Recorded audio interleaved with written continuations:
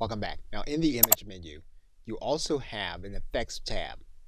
And what you're going to find in the effects menu are things that you can do with the image in your canvas. For example, you can place a border, and you'll find border properties here in this area. And you can find other ways in which you can control the look of your final image. For example, we see edges and we see page curl.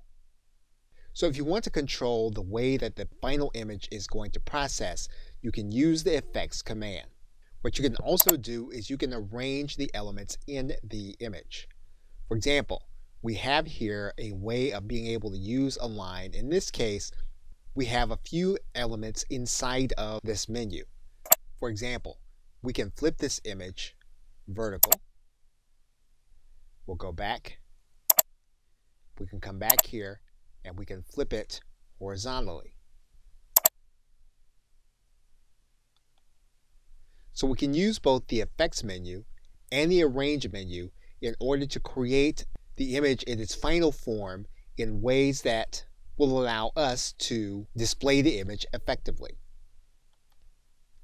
Okay, so with that, thanks, and I will see you in another video.